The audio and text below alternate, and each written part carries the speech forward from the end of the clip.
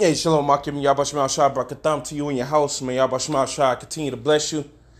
All praise to Yabashmal Shah. Just a quick video, real quick, man. My GMS Inspiration and Motivation page is down. Bitch ass he came through with the strike.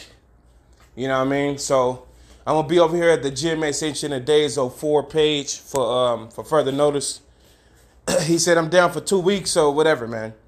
You know what I mean? And the reason why he took me down was he says hate speech and glorifying violence, which was the video I recently did where the woman of our nation, the end up, was teaching her,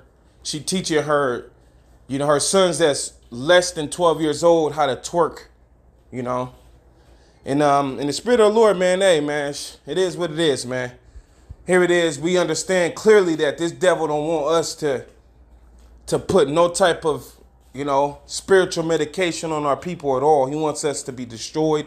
He wants us to live carelessly. He wants us to have no thoughts of, you know, consequences with the Heavenly Father, or no morals and all of that of the sort, man.